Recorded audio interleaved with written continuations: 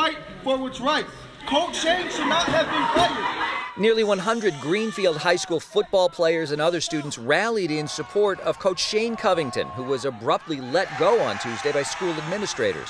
We just feel like we need him because he's like a part of our family, and we don't want to lose him as a coach. He's got tattoos and he talks different, but he's helped everyone. To me, it was a huge shock. Covington, who played Division I college ball and professionally in Canada, says he was blindsided when told that he was being let go as both a coach and part-time student supervisor. My letter specifically says that I'm terminated, but they told me I had a period to where if I wanted to resign, I could. And that's what he did. The reasons for his termination, the letter states, were ongoing concerns over his professionalism and interpersonal communication with students and staff. There were concerns that arose and brought to Mr. Covington's attention, and there was a resignation yesterday. I just think they don't understand me because I come from a different walk of life.